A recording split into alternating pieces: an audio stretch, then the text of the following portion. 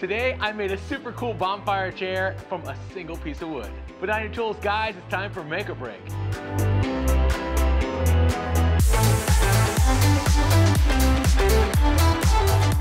Hey guys, welcome back to Make or Break. I'm Rob. Sarah can't be here today, but I am, and I made something super cool out of a single piece of wood. Here's how it went. Living out in the country, we have a lot of bonfires. We have a few stumps we sit on occasionally, but they're not that comfortable. While flipping through Pinterest, Sarah and I found this awesome outdoor chair for fire pits, but it was $350, and I figured we could make our own out of a single $20 piece of 2x12 pine. But first, I'd kind of have to figure out the math. I actually built this little model out of scrap to help me understand how it might go together, and then jumped into SketchUp where I came up with this. Now the outside legs are at an angle. What I didn't realize was that the angle happened naturally when you recline the seat into position, so essentially there are 0 beveled edges in this design, so we could cut it all with just our Hart circular saw without a problem. With my design in hand, I headed down to the shop, grabbed my 2x12, and started marking the pieces. I used a few spare pieces of foam insulation to support the board, and it didn't matter if I cut through it.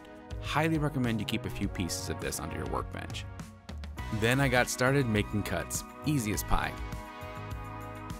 Now the seat, the legs, and the back support all have angles, either 25 or 15 degrees. To mark those, I simply used my square to rotate from my cutting point until the edge of the board lined up with the desired degree.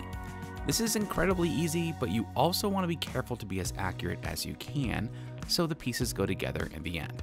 And then it was more cutting and more cutting and more cutting. The back support was a little more complex, but with a steady hand and some patience, I was easily able to cut it out. Now I decided to use pocket holes to hold it together, which worked great for the seat, but not so much for the back support. I'll show you that in just a moment. I attached the back of the seat with 3 long construction screws, and that felt pretty secure. Next, I measured out the location of my back support and screwed it into the back. I then marked the side pieces and made sure they were identical so the seat would sit level. Then I screwed them all together. This is where I realized the error of my ways.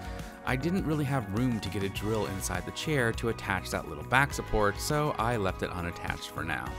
I set the whole thing on the floor to test it out, and it was pretty amazing. Without the back support screwed in, it creaked a little bit, but I had a plan to fix that. Knowing it all worked, I took it apart, rounded some edges, sanded it a ton, and set it up for finish. I decided to use some Thompson's water seal I had left over from a previous outdoor project, and that ended up not only being functional, but left this pine a pretty reddish color that looks a little bit like cedar. When it was dry, I carefully reassembled it, and this time around I secured the back support with a pair of screws from the outside. Now it's not ideal, but it still looked okay. Then, just as the snow started falling, I headed out to the pit, made a quick fire with some scraps, and tried out the fire pit throne. This turned out so much better than I actually thought it would. It's comfortable, it puts you right next to the fire, and being that low means less smoke in your face, and it's perfect for cooking hot dogs. Now, I just need 3 more, but instead of spending $350 each, I can grab another $20 piece of wood and make it myself. I'll be sure to share the SketchUp file in the description in case you want to make one too.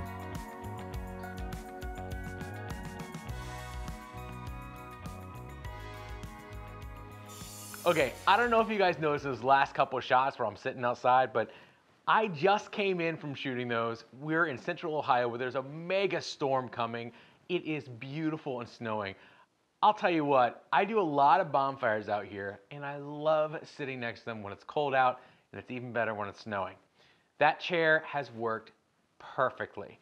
I hope you guys make one too. As soon as we're done here, I've got to go make 3 more so the rest of my family can join me. That's going to be it for this week. I want to thank Hart for sponsoring this episode and reminding us that we can build anything we can imagine if we do it with Hart. All right, guys, break's over. Go make something.